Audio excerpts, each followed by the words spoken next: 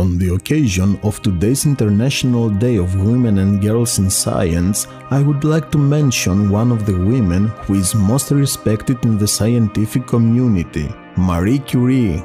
The great scientist was a chemist and physicist who carried out groundbreaking studies on radioactivity, a term she invented. Marie was a unique woman with a passion for life and an insatiable desire for knowledge.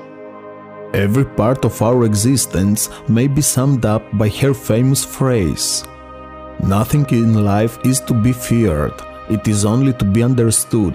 Now is the time to understand more so that we may fear less." She achieved widespread recognition. In a room filled with male scientists, Marie Curie was occasionally the only woman. Marie is arguably the first woman to contribute so much to science.